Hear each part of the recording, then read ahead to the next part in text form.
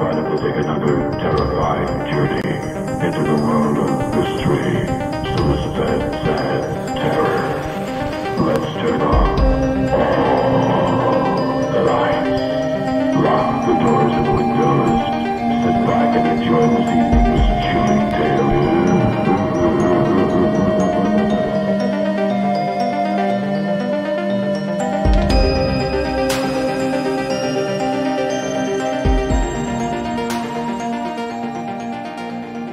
Thank you, Shroud, and thank you, folks at home or wherever you may be, for tuning that dial to the Eek channel. My name is James, and I'm joined by my co-host to the right, Cody, and my co-host to the left, Danny.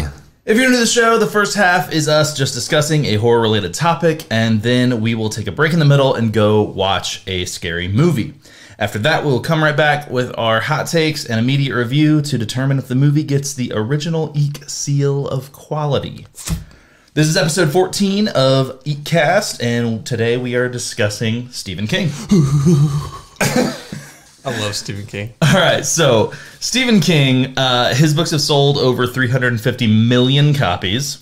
It's because he's written 350 million books. He has 58 novels, over 200 short stories, 46 films adapted from his stories, 30 TV series adapted from his stories, and then 17 film or TV sequels that are sequels to the adaptations that don't have books. Unbelievable.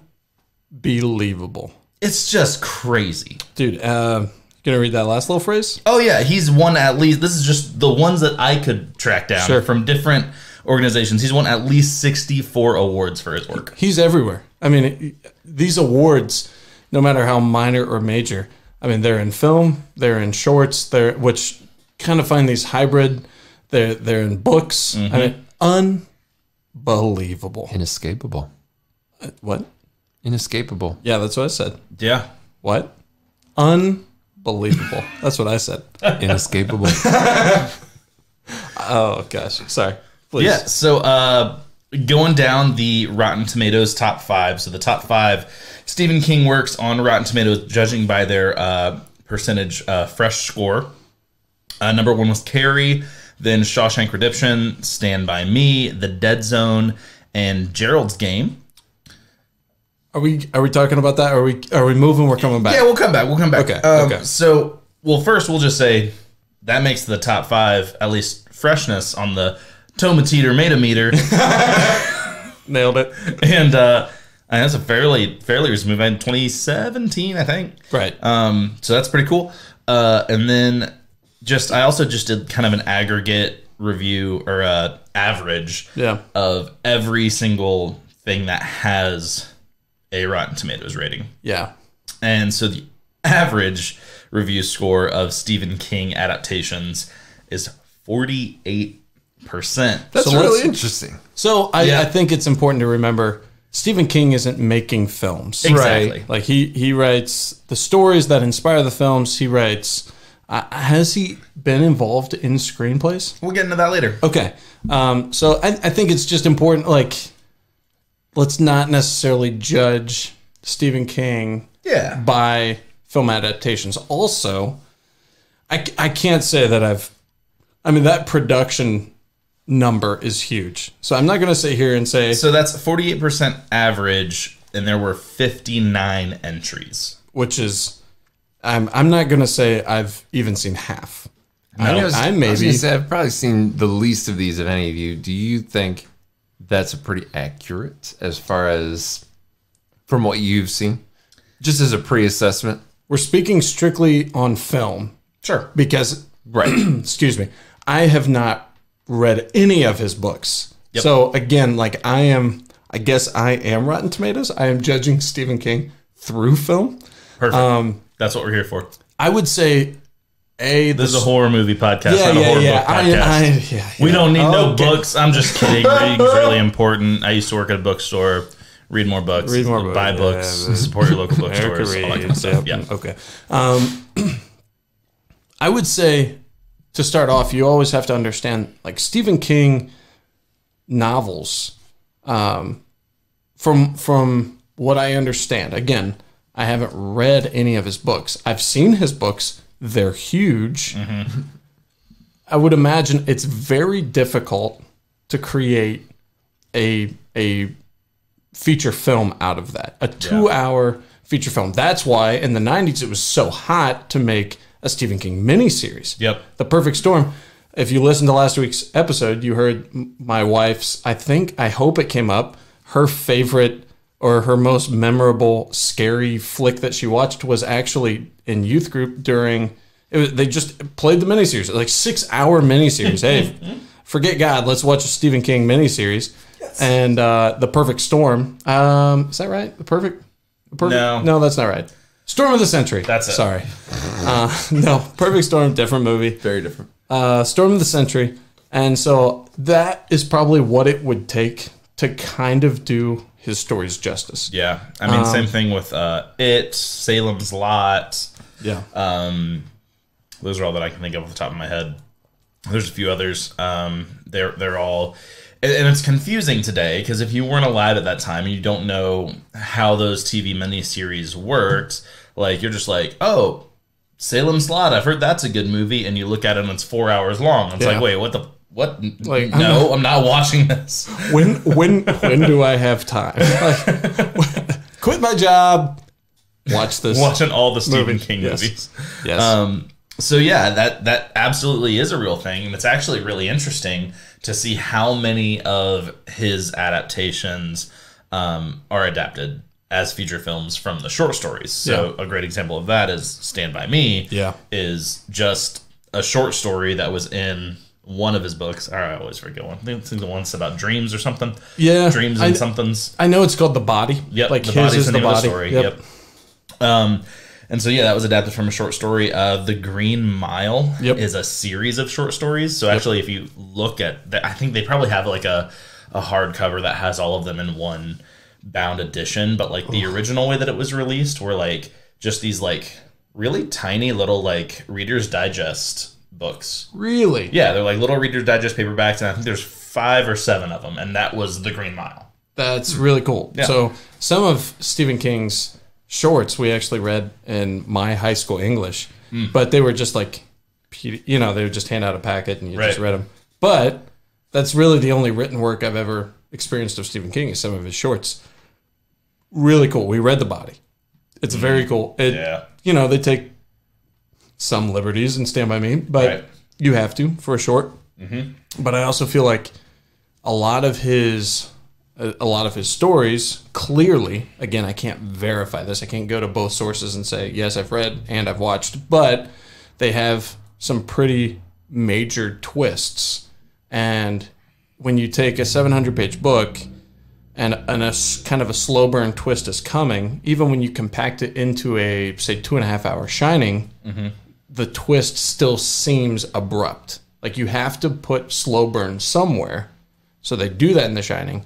And then even when they introduce the blood coming out of the elevator, like it seems like what is happening? I think there's another movie that I'm trying to think of that, I mean, it's just like it feels, for as slow as the movie seems at times, like all of a sudden this huge twist hits you and you're like, what is happening?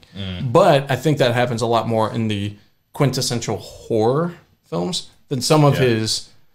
I guess what you call maybe slightly supernatural. Green Mile is a prime example. Stand By Me. Shawshank Redemption is another example where like you have just these little twists that can hit you, and if you don't have to compact 600 or 700 pages into 2 hours or an hour and a half or whatever that feature length film is, then maybe you get a slightly better product. Yeah. But all right, so let's talk about some personal mentions. So I have a few, but Danny, do you have any? Like I said before, I've probably seen the least between the three of us, but some of the big ones I've definitely seen. I remember probably one of the earliest ones I've seen in my life was Cujo, and I thought at the time, dogs aren't scary. I was like, what is this? What is this weird movie about this very normal looking big dog, and why can't they get out of this car? But they did eventually. They took the time to make the dog seem as menacing as the one from The Sandlot. Like you're actually seeing what that might have been monstrously. And then the ending and in the desperation that they're in this car and the kid's getting dehydrated, and it's really hard when I was a kid to put it all together. But looking back, and I've watched it again since then, I was like, oh, this is for a very obvious and what you might call the monster of the movie, just being this large dog. It's takes an hour and a half to tell me that this is actually kind of scary and. It grips you and takes a dog and makes it kind of scary. I wanted to go back because I feel like we talked a lot without answering your question about do we think 48%? Yeah, and yes or no. If you want to delve into it, just curious. I would say, and maybe it's simply given the breadth of the amount of work that has been adapted from Stephen King novels. I can honestly say, even going through the list of 59, I haven't probably seen half of them. I mean, that's a lot of movies and TV series. And I would say, like, when I hear of something new coming out, and it's like, oh, it's a Stephen King adaptation, to me, that doesn't mean, like, oh, it's going to be good. Yeah. So I would say, like, the 48% might be a little on the low end, but I feel like they're 50-50. Like, yeah. Like the film adaptations are either going to be really, really good or really, really bad. Yeah. Very few of them are okay. Yeah, it's true. Yeah. There's one I'd never heard of before today when I started looking into things. The Lawnmower Man?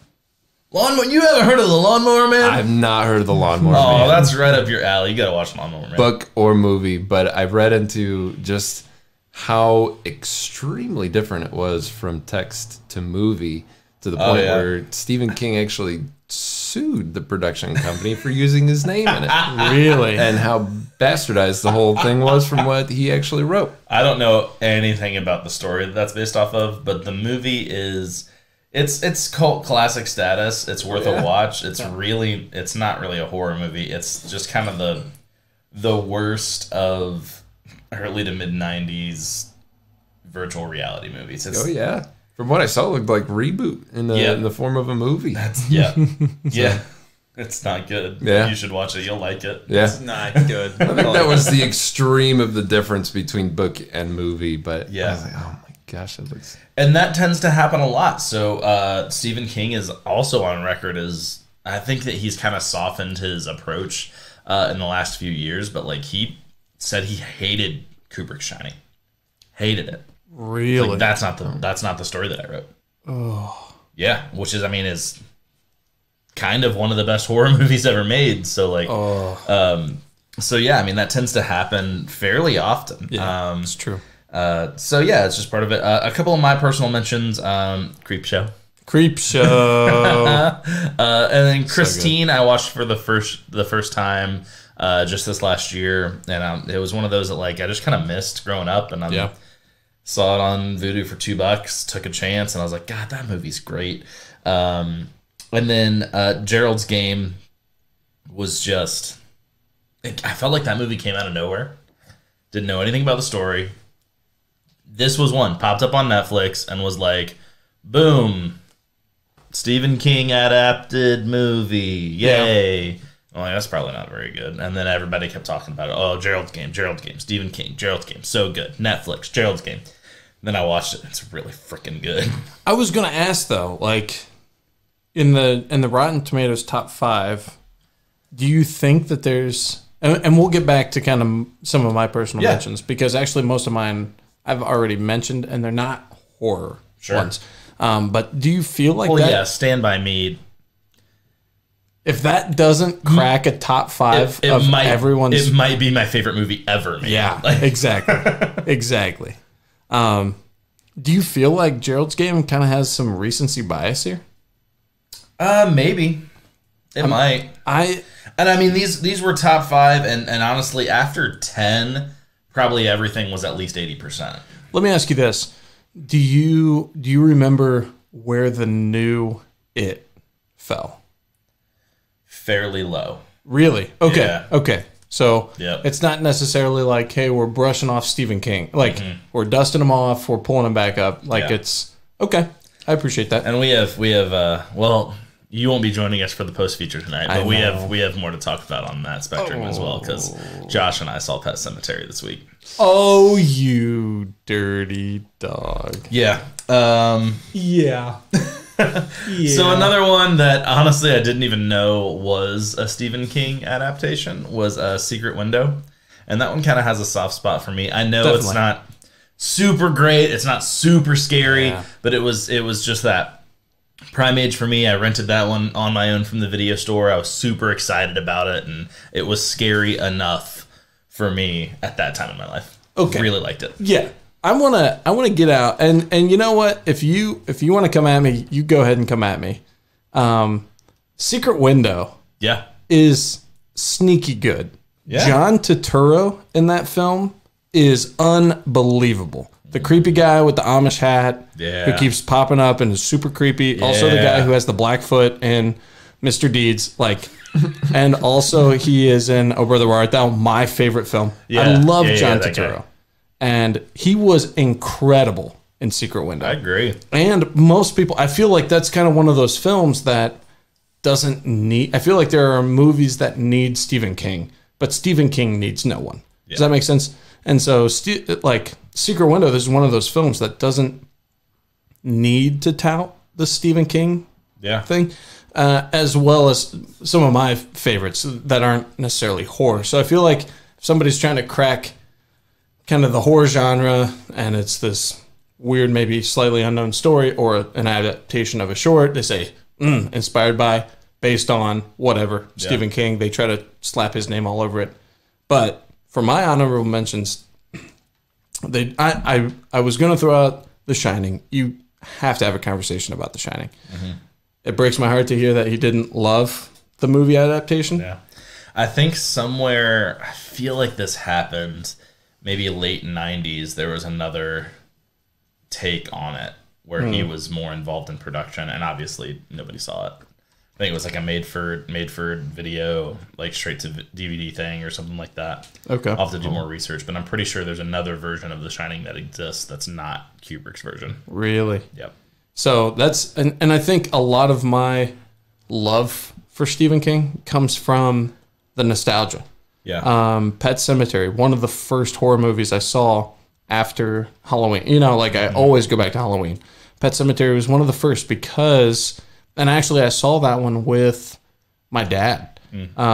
We rented it. It was a guy's weekend, and it has a creepiness factor.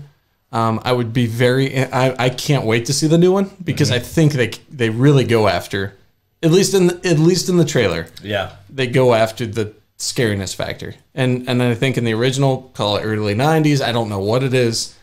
It's just not that, like, it has creepiness to it. It puts you enough mentally in that place to where you think, oh my God, like the pet dog. Yeah. What if I bury my dog and he comes back and he's not the same, you know? Like I could have him back, but that might be great for one of my dogs. Oh, poor Hilly. Anyway, I want Wrigley to come back a little different. But my favorite's absolutely Shawshank Redemption. It is such an unbelievable movie. I lived in Mansfield, Ohio for a while. Got to visit the state pen where they filmed I think they filmed the interior shots in Mansfield.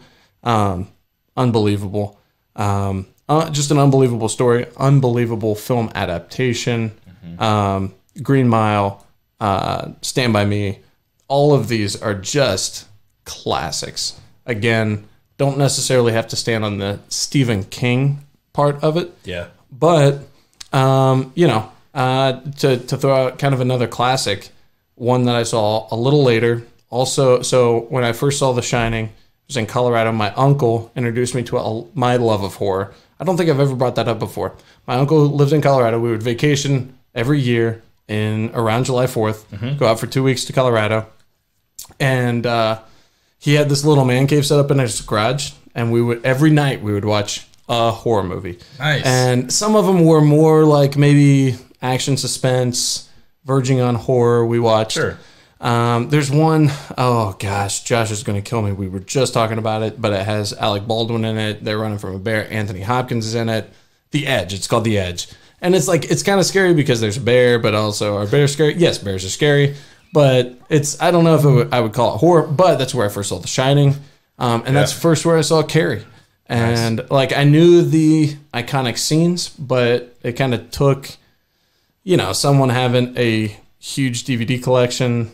And, at this time, I was not necessarily going to Blockbuster to rent a bunch of horror movies. Like in this time of my life, I was kind of doing the more action thing. And so Carrie was another one that just has a soft spot.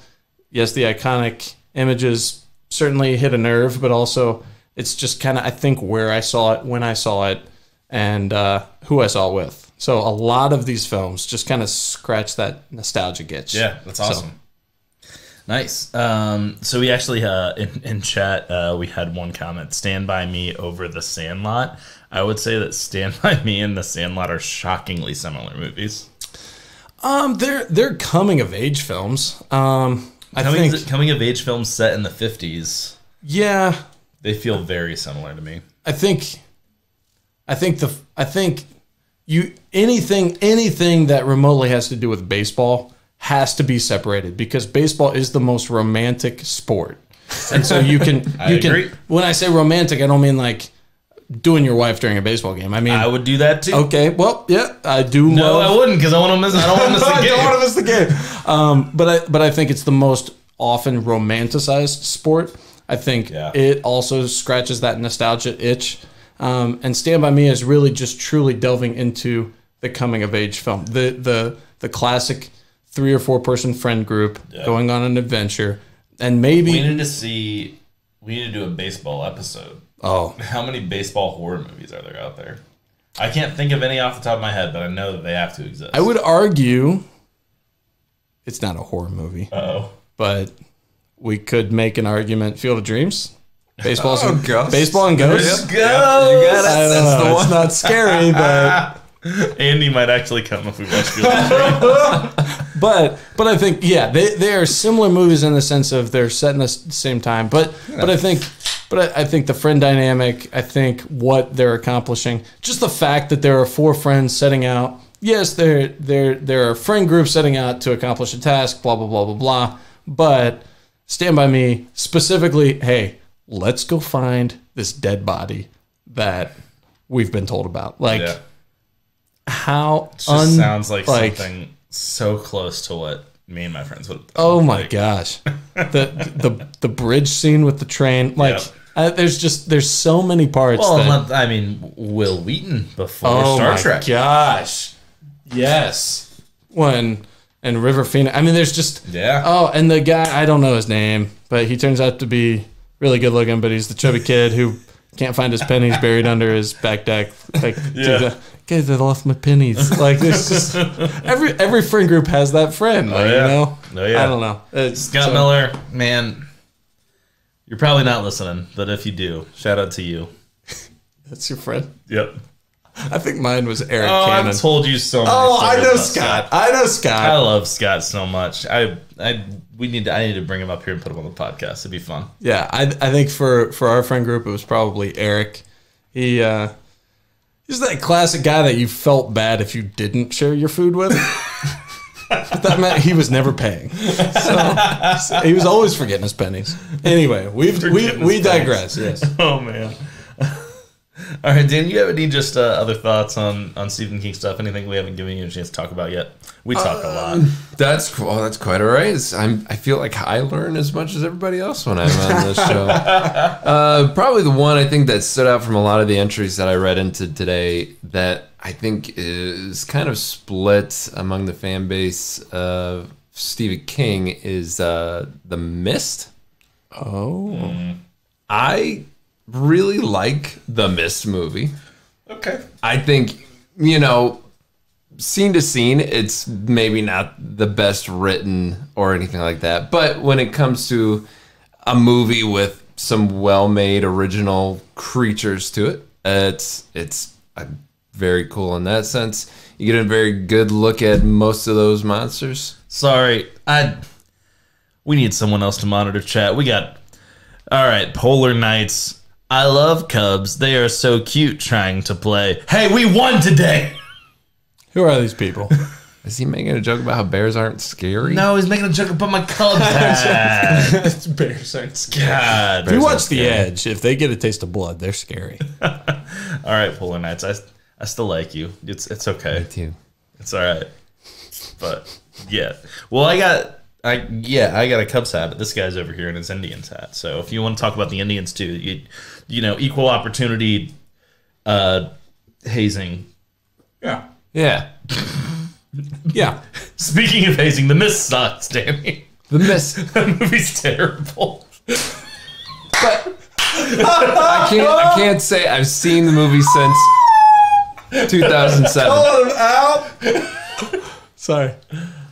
But some really cool visuals in the movie at the first, especially for the time. Some very Orwellian looking creatures throughout the movie. Sure. And then an ending that I read today was actually praised by Stephen King as far as in comparison to his ending, in which it's kind of just a unanswered, we're going into the mist and we'll see what happens. This movie ends with, spoiler alert if you haven't seen it, the mercy killing of several of the main characters, and then the immediate realization that help was right around the corner. It was very brutal. I thought it was a pretty extreme ending in 2007. Let me ask you this, and this is just off the top of my head. Sorry, I'm so engaged in chat right now. Go ahead. Polar Knights, Indians, you gotta love them. The best of the elite. Well, we didn't win in 97. We didn't win in 95. We didn't win in 16. Don't know if I would say the best of the elite, but maybe this is our year.